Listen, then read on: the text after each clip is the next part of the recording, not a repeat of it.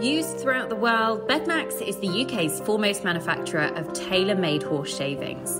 Bedmax is a very high-quality bedding made from British pine, and this bedding provides a healthy, dust-free, stable environment, combating common health and welfare issues associated with the stabled horse.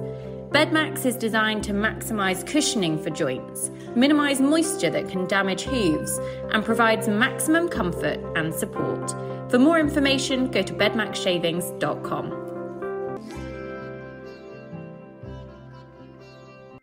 Welcome to the Echo Ratings Eventing Podcast.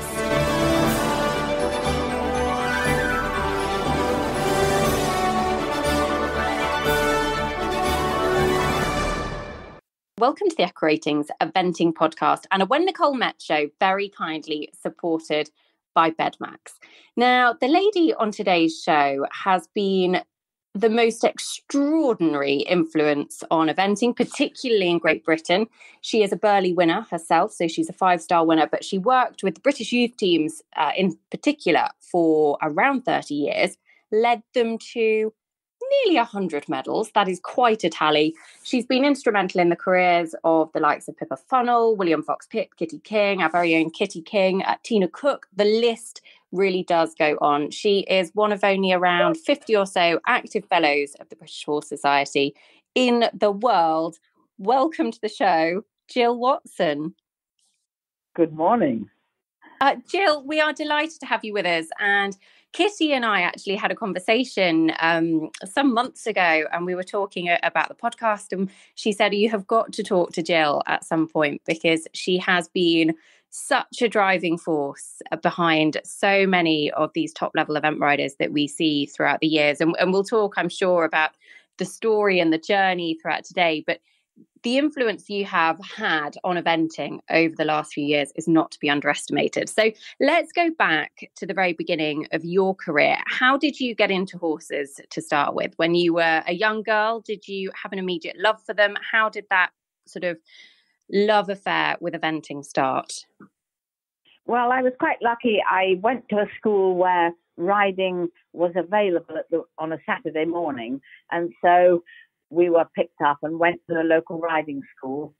And I was probably 10 or under then. And I just fell for it, I suppose, straight away. And then that continued. And I continued at a riding school, never owned a pony, but still got totally hooked. So when did it become something that actually you wanted to make a career out of? Because you first of all had a very successful competition career, and in later years it has very much been a coaching career. But when did that moment come that you thought, actually, this is something that I want to do for the rest of my life or for the coming years?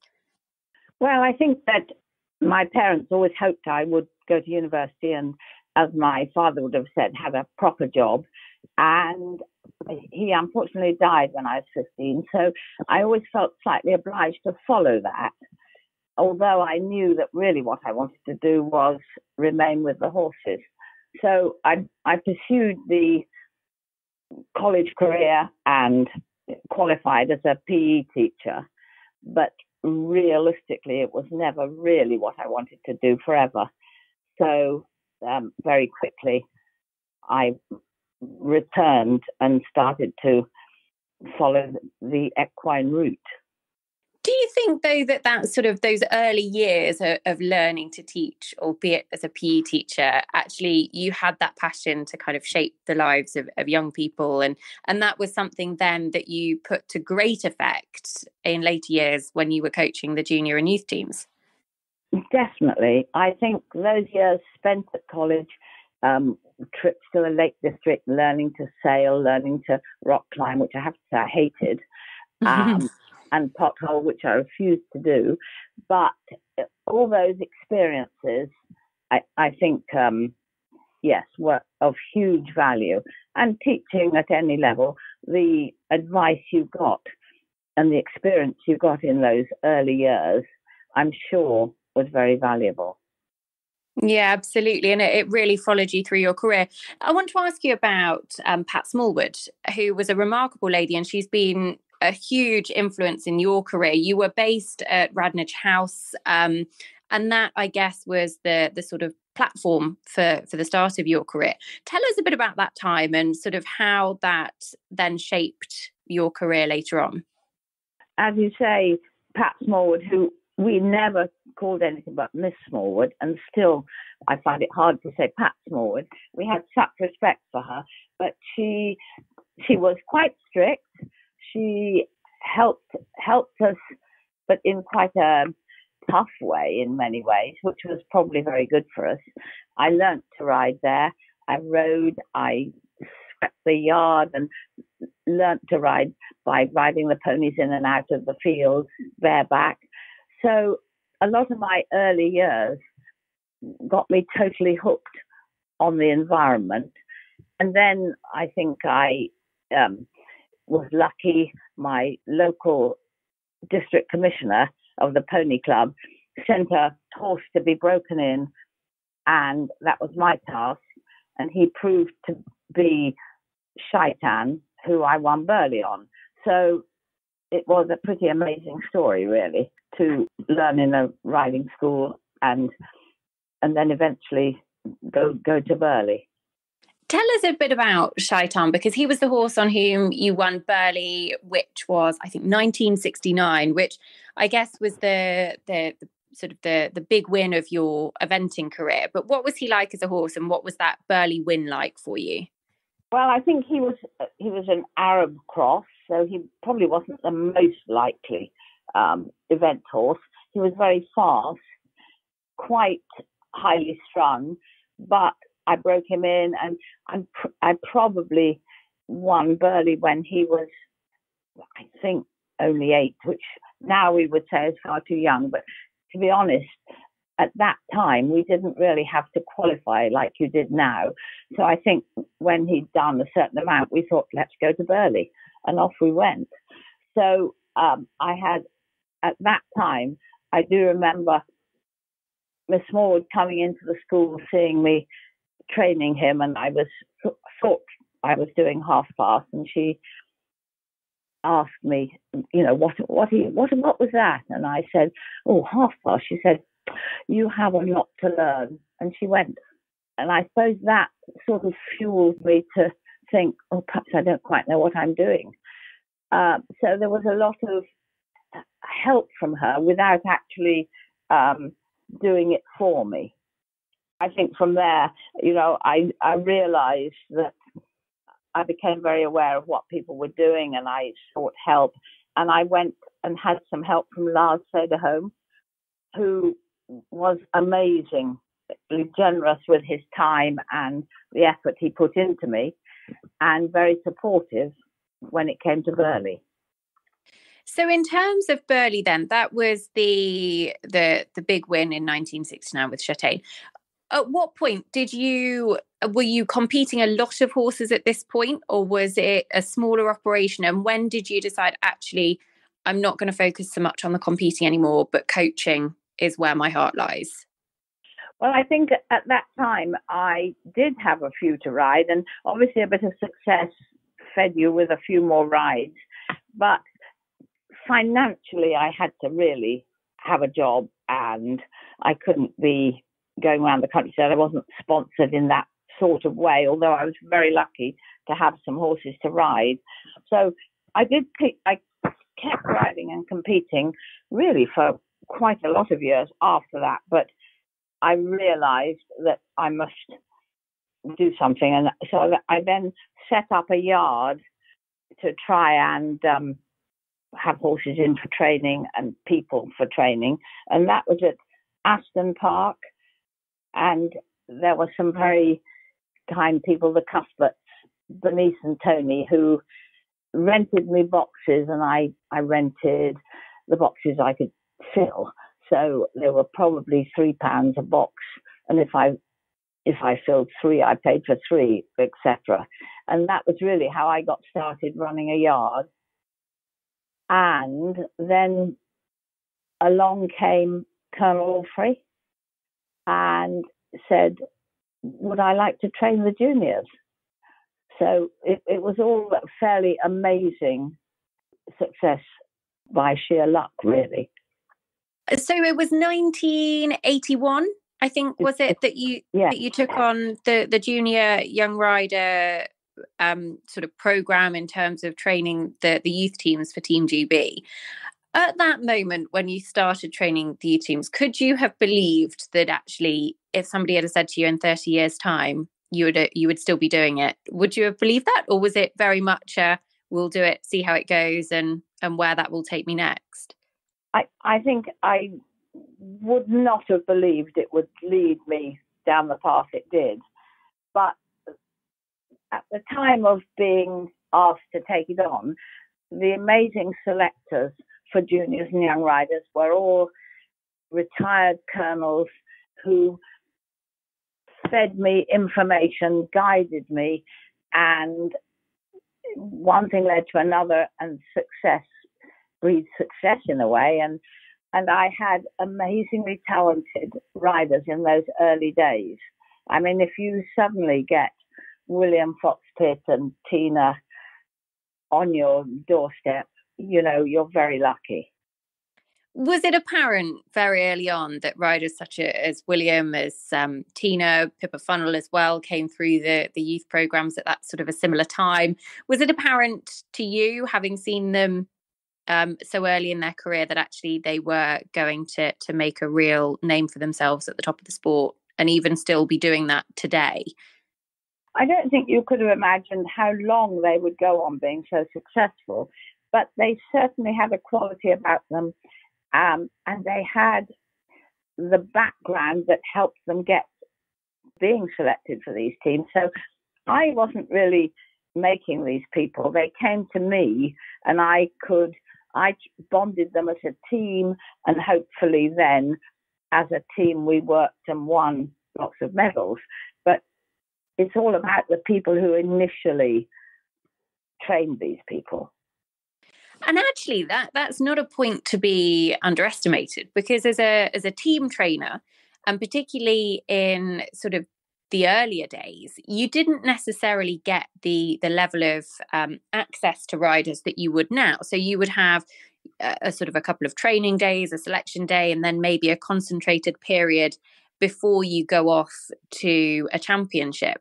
In talking to Kitty before recording this show, one of the things we were very much focused on is actually that's a very difficult sort of process to manage, because you have riders who are obviously extremely talented, have their own systems in place and own trainers and everything else. But something that you managed to do to great effect was to be able to work with that. So not try and change anybody, but very much bring out the best in them in the process in which they were working. Is that almost an element of human psychology in there as well, Gill? Yeah, I think definitely bonding and making a team is a lot to do with human psychology. But also I was very lucky, because when I started, a lot of riders who came on training courses, they didn't have trainers at home. They probably went and had lessons, and some had very knowledgeable parents. But on the whole, they loved coming on courses, hopefully for what they learned, but also for getting together, bonding with each other. So it was like a club, really. They all got together, got to know each other, compared what they were doing. And I think that is a way of bonding a young team. And have certainly maintained many of those friendships through to today. What were they like, Gill, as younger riders, in terms of bringing out the best in them? Because obviously, I imagine younger riders coming through, some require quite a lot of confidence building. Some are perhaps, have plenty of confidence, and it's about sort of managing that in the right direction. How were those riders sort of in the early days of their career?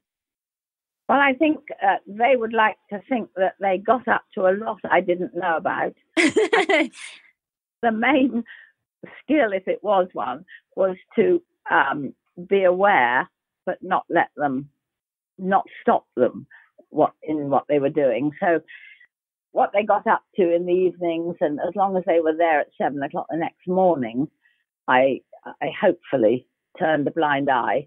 And as long as they delivered and we got the result, I think in that way they had a lot of fun. And I can remember William saying, it's got to be fun. This was after he'd done it. And we had a lot of fun.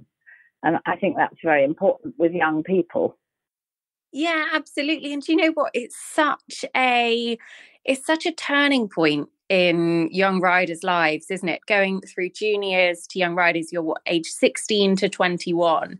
And actually, this is shaping your entire career. And I think probably the reason that we've seen so many of these riders go on to so much success in the future is that those experiences were so enjoyable that it actually left such an impact on them, and they thought, you know what, I want to do this again, I want to do this again. And the love and the sort of, I can't really call it an addiction, but it is as such, that desire to have that feeling of a championship sort of sticks with them, and kind of actually that is the turning point and the moment in which they say, no, this is what I want to pursue in life.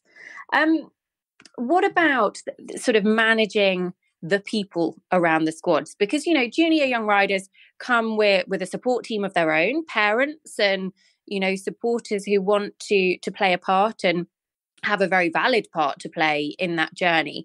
Was managing the team of the support crew as much a part of the journey as managing the riders themselves? Yes, I suppose it was, but also the selectors and the colonels, they were very good at dealing. When I first started, they really dealt with the parent side. I just dealt with the riders. And then I sort of learnt a bit better how to deal with the parents. And I think at the beginning, I wanted to push them away and say, you know, this is my job, move off. But I learned that actually they play an important role. And I tried to involve them without letting them take command of me. So I wanted to feel I still had control of the situation, but involved them a little bit as well. Yeah, absolutely. And I think that's a key point of sort of managing those relationships. And, you know, the role of coach, of mentor, of trainer, particularly in the junior youth teams, is not to be underestimated, because it is such a curve point of everybody's lives growing up and shaping their careers going forwards.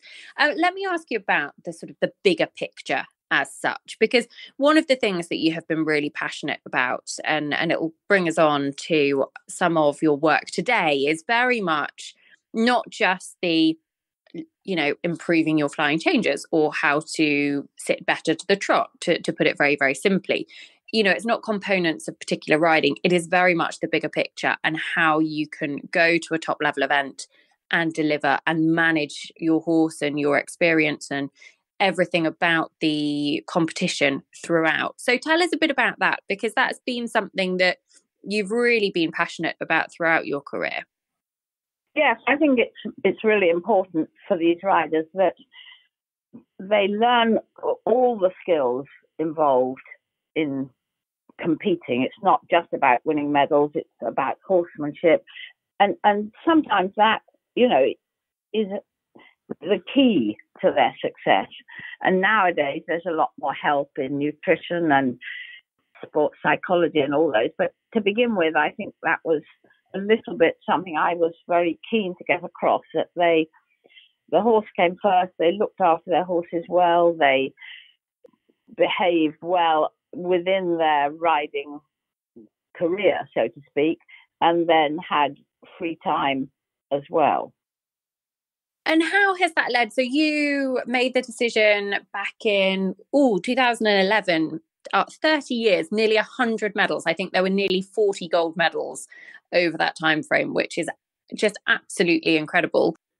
How did you make the transition then from stepping away from the juniors and the young riders, and then actually sort of delivering on that passion to help other riders in the future be able to access that kind of help and support?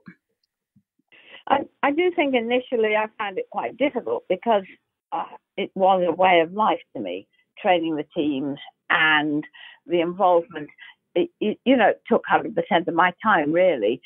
So when suddenly that wasn't my responsibility, it felt very strange. But the juniors, ex-juniors, young riders, were still there. They were still good friends of mine. And a lot of them were a little bit in the middle of nowhere because there wasn't much guidance for them to move on. And they weren't probably ready to move up to senior level. So that's when I really decided they were the people I wanted to help now, the people who were just out of the juniors and young rider age group, or at least the support given to that age group.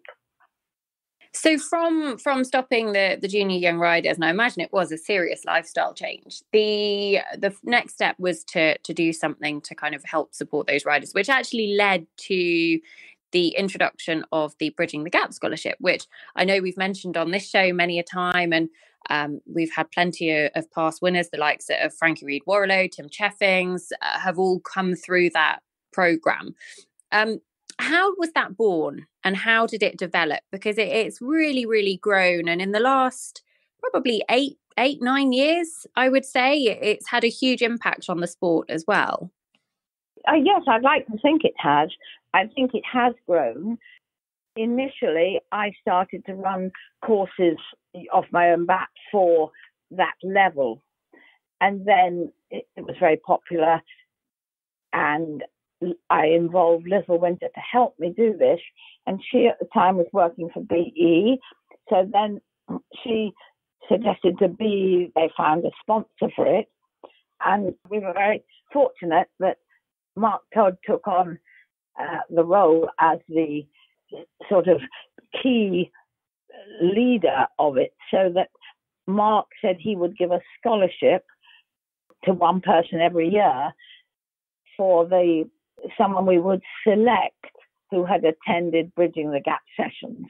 So we went through a series of selecting people who'd attended training, and then we picked a scholar, and then Mark would sort of mentor them for a year. And that was a huge opportunity for some of these riders.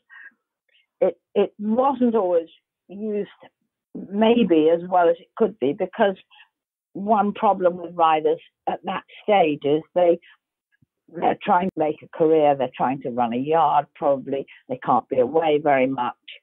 And so for some, they couldn't probably make as good a use of Mark's offer as they would have liked to, but certainly they gained a lot if they were a scholar, and they were very lucky. And it's still running now, isn't it? So the Bridging the Gap scholarship is still running, and the support of people like yourself is still very much available to anybody kind of bridging that gap, as the name might suggest, up to the sort of the 3-star, the 4-star, the 5-star level. So what's in store for the next few months? The slight difficulty is that British Eventing no longer support training apart from the teams. So the dates no longer appear on their website, which was a very good way of people finding out what was going on. So now we are trying to spread the word that Bridging the Gap still exists. We're very lucky that Keyflow have taken on supporting the series. So that is where we are at the moment. We're trying to get it out, to publicise it, so that people know Bridging the Gap is still happening and this is how you apply. And at the moment it's on the Keyflow website. We, certainly myself, I'm not very good at advertising these things. Social media isn't my strong point. And I think a lot of people don't know it's happening at the moment. There you go, listeners. If you think that might be something that you're interested in, or if you know somebody that might actually be able to take advantage of that and would like access, I mean, the opportunity to access this level of knowledge is just absolutely incredible. And I've no doubt that it has really, really helped so many people. And will continue to do so again. So go and have a look, Keyflow website. We'll try and post the dates on the Eventing Podcast Instagram stories as well. When the show goes out, we'll pop them up there so they're easy to find. Gill, looking back at your career and sort of, I mean, asking you to pick highlights is probably a tough one, but I'll come on to anything that sticks out for you. I wanted to ask you about Rio 2016, because that was a fairly instrumental moment in so much as every single person that was competing in Rio for Team GB. So there was William Fox-Pitt, Kitty King, Gemma Tattersall. I'm trying desperately to think of the fourth person. Tina was there. Yeah, absolutely. And Pippa Funnell. There we go. But every single person, including the performance director, Dan Hughes, had come through your sort of junior young rider program at some point in time. Did that give you an immense amount of pleasure to obviously follow the careers of some of the riders that you have trained at the younger age groups? Oh, huge pleasure, especially when I thought of having Dan and William, Tina and Pippa. When I was very new to it, and we went to Axelswang with a young rider team, and they all threw each other in the lake and went boating and were pretty wild. And I thought, well, it didn't do them any harm. Look where they've got to now. So again, I go back to all the fun they had and the medals they won. Hopefully put them on the ladder to that success in Rio. It absolutely did. And those four were on a team. I think it was 1989, that Young Rider Championship. But those four of William Fox-Pitt, Pippa Funnell, Tina Cook and Dan Hughes, who was that performance director in Rio, were all on a Young Rider team together under Gill back in 89. Gill, if there's any sort of standout memories or individual performances, what sort of be the moments that you are most proud of? I think every time, every championship, every success was good. And, even the championships we went to and things didn't happen, there was still a good team spirit, and they probably learnt just as much or even more, and we worked even harder after it. And I think one thing that's really highlighted that for me is that in our first lockdown, I set up a young rider and junior WhatsApp chat, and after quite a short time there were 150 people on it. They all chatted with each other, left messages for each other, and they tended to go in slight eras of when they were competing with each other. And it was quite amazing, all of them, how many friends they'd made and how much they'd enjoyed their time in teams. So, funnily enough, the people who contributed most to that were probably the older ones. And going back, and I'm not saying old, but people like Maureen Pigott was one of our early young riders, and her memories, and she wrote that most of her friends now came from those days. So, they're lovely moments.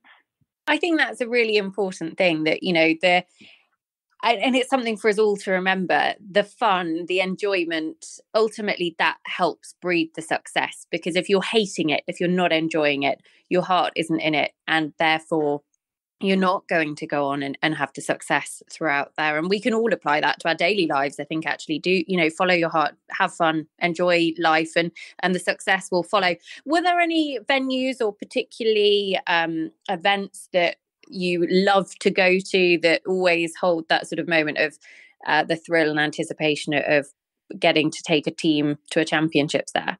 Yes, I think probably Platoni has to be one of my favourites, because I went there quite a few times, both with either juniors or young riders. But I don't know if it was the weather, the atmosphere, or even the amusement of the ladies in the woods around the event. But the amusements of the ladies in the woods? Yes. What did they do? Oh, well, you obviously haven't been to Platoni. I haven't, no. No, well, in the woods, there's a lot of ladies sitting in lay-bys. Attracting whoever. Okay, understood. Right, okay, fair enough. Not what you would expect to see at a championship, and not ideal for a junior young rider championship at all. Great amusement to all our riders. I can imagine. Were there any moments that the teams did something that obviously you were very good. You said they probably thought you didn't know what was going on, but actually you knew everything that was going on. Are there any moments that you look back on now and you sort of can say to them, well, you thought I didn't know, but actually I knew full well what was happening, that could be shared on this podcast? Not, Well, I think there were a fair number of outings in the evenings which weren't meant to happen, I could say. But on the whole, as long as they delivered, I don't think I will tell them what I knew. It's probably better. It's probably better that way. What about how the sport has changed, Gill? Because obviously your career and your involvement has bridged an entire sort of 40 plus years of eventing, and it's changed enormously over that time, from the carrying weight back in the sort of the 80s and I think into the 90s, the exclusion of roads and tracks and steeplechase in the early 2000s, all the way through to the kind of the safety implements that are in the sport today. It's changed enormously. What's your take on that? What do you like about the sport today? What do you miss on the sport of when you first got involved, if there is anything? Well, I agree. It's changed hugely. I think the big change was from the long with the roads and tracks and the steeplechase. And at the time of doing it and training for it, I did love that side of it. But I have to say, I somehow now think the sport is not worse off without that. The roads and tracks was always very valuable as a warming up and everything.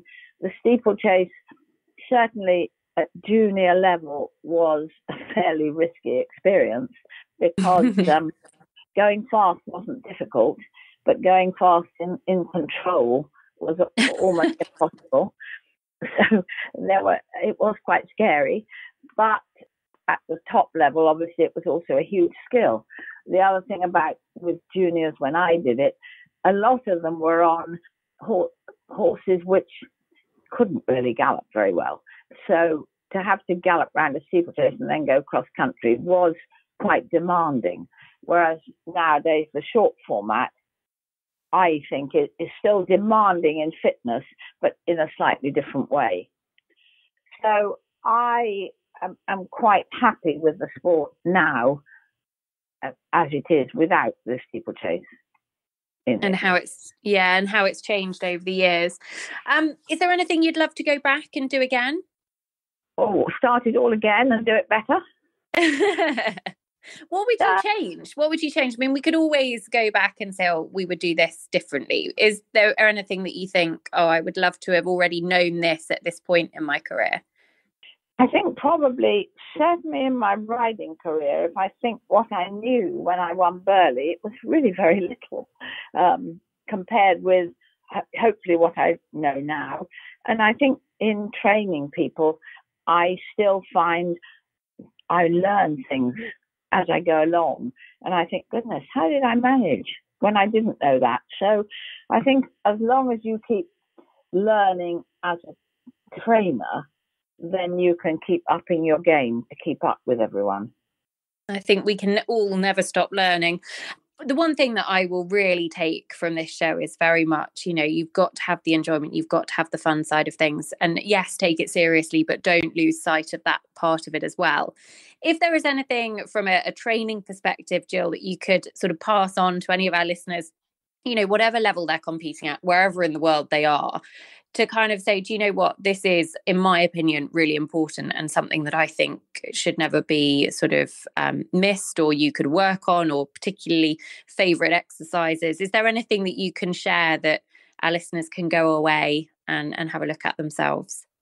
Yeah, I think very definitely. I think the basics are the most important thing in training. So it isn't really how to teach them to do a half pass or flying changes. It's how to train their horses correctly from the word go.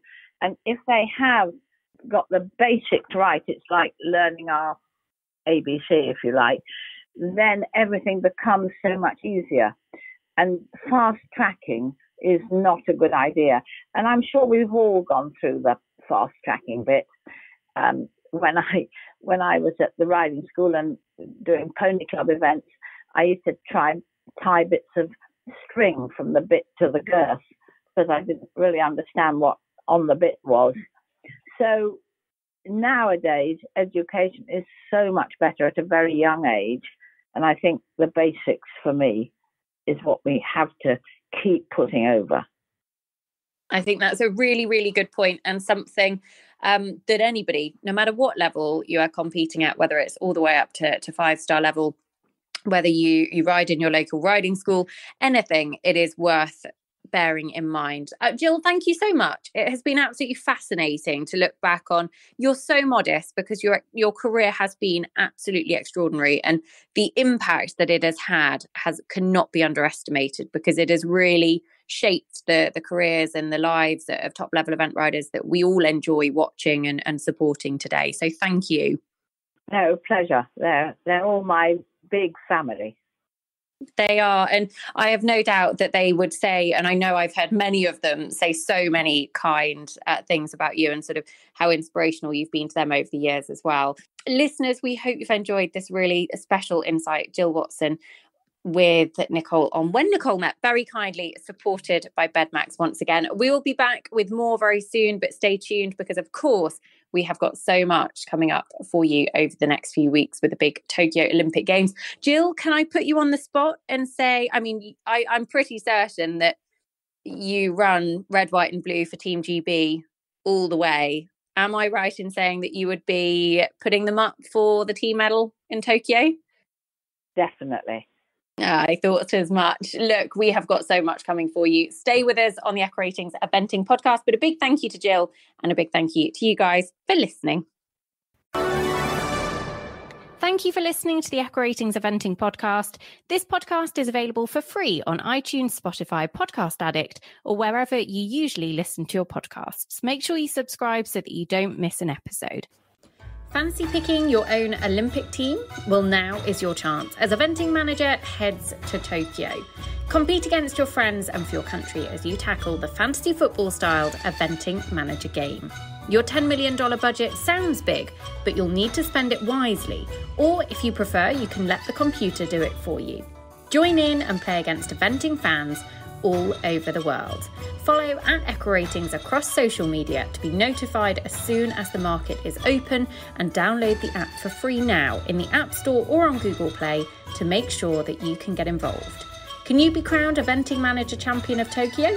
You'll have to play along to find out.